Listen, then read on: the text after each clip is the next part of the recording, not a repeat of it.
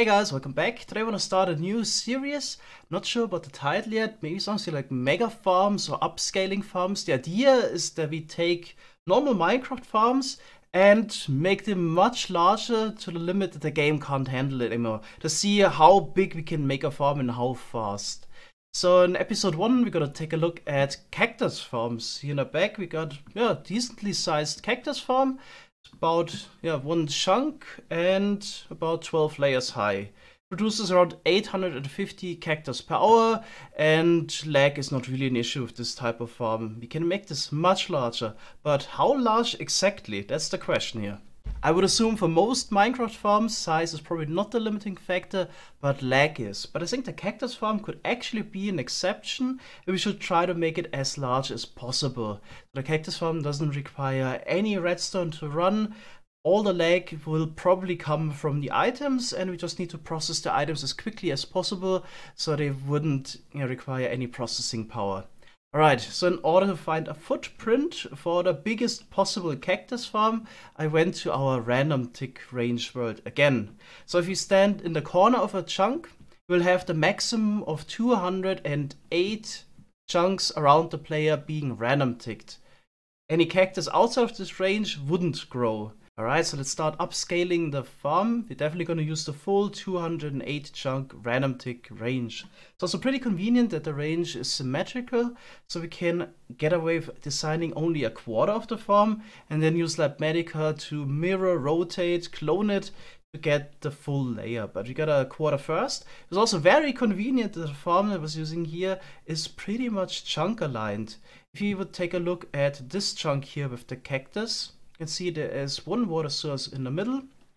So any item that would drop down here would fall through the water source. And the rest of the items that land in the water would get flushed to the holes we have here. Then we got a second water source in each chunk in the corner. So if you look at this chunk, we have the same layout, or in this chunk with the same layout.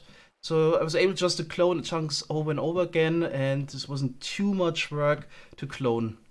Okay, so once we're done making a full layer, we can also then put multiple layers on top of each other, like in the example farm. I'm gonna try to not use the nether brick because it would be a little less effort in case you actually want to build it, but there's actually a point to use the nether brick fence. I was doing tests a couple of years ago. Sometimes it can happen because of the trajectory of the items, they would fall through the gap and land on the cactus below. Some of those items could basically be saved if they would bounce against the nether brick, then fall straight down. So this design with the nether brick fences should be slightly more efficient.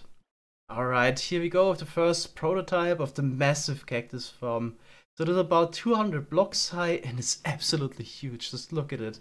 So it goes up about 200 blocks, and if you take a look at it, the full random tick range is now covered just with cactus farm. So there we go. Absolutely massive. So it's at most 256 blocks wide. And let's talk about the middle here. So because of symmetry, I have this too wide water stream in the middle, but it actually doesn't decrease the efficiency. So if you would move everything one closer, I couldn't fit more cactus in there, because if you just look at the chunks again, so if you would move all of those cacti one over, then at the end, we would also move this one over, and then the cactus would just be here, not exactly on the center of the chunk. But that doesn't mean I could put another cactus down here. So I couldn't do that because, I could do it, but of course it wouldn't grow because it's not within the random tick range anymore. So despite having a too wide water gap in the middle, the efficiency is not decreased by that. Alright, it's time to turn the cactus farm on by setting the random tick speed to the default value of 3. Okay, here we go, and the cactus starts growing now. You can also track how the server is basically doing and take a look at the milliseconds per tick. If this exceeds 50, we basically made the farm too large, and there's really no benefit of having it that large. Right now it's looking pretty good. Let's also take a look at the item collection. So a cactus would grow up here, would now fall all the way down a couple hundred blocks until it lands in some end portals, which are just placed down for convenience. So the plan would be eventually to have nether portals, but now for the first test I just put down a layer of end portals, and I actually had to put snow, powder snow on top, because if the items would fall from such a height, they gain so much speed that they could actually fall through the end portal. So the snow slows them down. Okay, so let's go to the end dimension, and there just teleport all the cactus to a setup that measures how many cacti we're actually getting. Okay, so let's take a look at the MSPT again. We're around 30, which is pretty decent. I have to correct myself, the performance is actually pretty bad. So I forgot I was using the performance improvement mod lithium. Now I kicked it out of my mod folder. I have performance closer to vanilla. While recording, this also has a bit of an influence, and now the MSPT, while in the overworld, is around 110. Pretty bad. It's a bit better if we actually go to the end dimension again, because currently I'm running this in single player. Yeah, and all of the client-side lag would also affect the performance. But if we go to the end dimension, then the MSPT would be around 72, something along those lines. So that's something I could also get on a server, for example. We're getting 1.35 million items technically per hour, since the game is already lagging. It would be about a million or a bit lower than that instead. So it basically already made the farm too large. I also noticed there are some issues with the farm. They could also negatively affect the results. So if the items land here on the edge, could get affected when they bounce back and forth between the layers. So maybe it's actually a good idea if you put the nether brick fences in there again, because the longer it takes for the item to fall down, the more lag it basically causes. Also, results will be much better if you have more layers in between, where the items are sent to a different dimension. On SciCraft, we actually have access to end portals, so we could build such a farm by placing a lot of end portal frames. But this is only something you can do if you obtain those items in 1.12. So for testing, I'm just gonna make a SciCraft compatible farm now with end portals, and then in the end we're gonna make one with nether portals as well. Alright, so I changed the design for attempt number 2, got the nether brick fences in there again, and we put a layer with end portals, every 25 blocks or every 6 cactus layer. And this farm is now absolutely huge. So if you stand at the bottom of it, you will have actually issues looking all the way up. Check it out. It now goes from, basically the bottom of the world to the top of the world. It's almost 400 blocks high. I think this should be probably larger than every skyscraper that humanity ever built, just because it's like 256 blocks wide as well. Yeah, absolutely massive cactus farm. Alright, so turned the farm on, and it basically works out. The TPS, it's hovering around 20, sometimes it goes a little bit above, but it's something you probably want anyway, in order to fully max out a farm. So it says we're getting 2.75 million items per hour. We can also visualize this a little bit better, but just standing in the item stream, look how fast this fills in inventory. Yeah, so this is probably so large, you probably don't want to have any proper item collection and putting those items into shulker boxes or whatever. You probably just want to have the cactus stream here and destroy it. Whenever you need cactus, just come here for a couple seconds. Okay, of course there would be the issue that we would need to collect those items, but it would actually, with the new minecarts in 1.19, rather easy. You could just dispense a lot of hopper minecarts below and then break those. So the item collection here shouldn't be much of an issue. Of course, you couldn't just dispense water, because also everything above the obsidian will be deleted. So yeah, but after hopper minecarts, this should actually also be feasible in vanilla.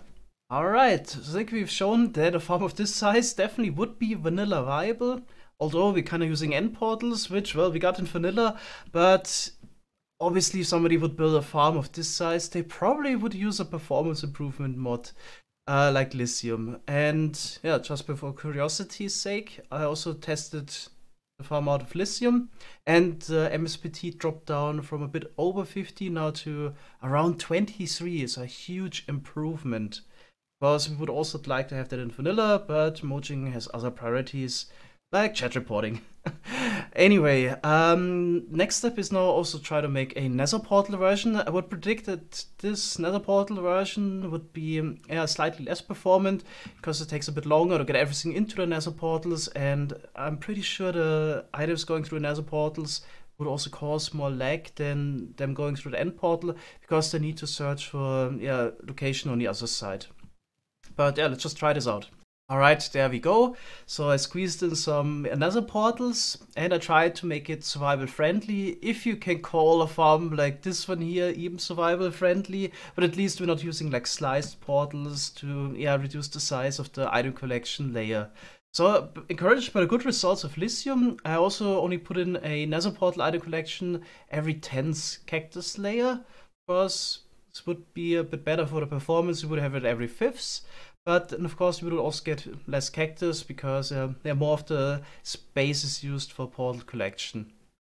So all the items would then drop down here, fall into the water, and just get flushed into portals. Size of the farm is also pretty convenient for the portal linking. So the farm is about 256 by 256, and all of those portals can actually link to a single portal. Actually, it's 3 portals in the nether dimension. It's a bit wider than 256, actually 258. So that's why I had to use more than one portal basically in the nether. A 3 wide portal in the nether is enough. Alright, yeah, so this is the whole farm. Let's check out the nether side. Alright, so let's take a look at the results. So we're getting 2.63 million cactus per hour now, instead of around 2.75. So still within the same range. And performance drops off also a little bit. So while recording, MSPT is usually around 32 to 35. Out recording, a bit better. It was mostly around 30 to 32. So pretty good. Also you can see, still getting plenty of cactus. Okay, so nether portal version would also be viable. Instead of teleporting the items over, of course, we could also again use hopper minecarts. Maybe even send the hopper minecarts back to the overworlds. So you can use a water stream or something like that. So it's definitely feasible to do this. Alright, so I think with lithium, this farm should definitely be viable in case you really want to build it. But we can take a look at the material list as well.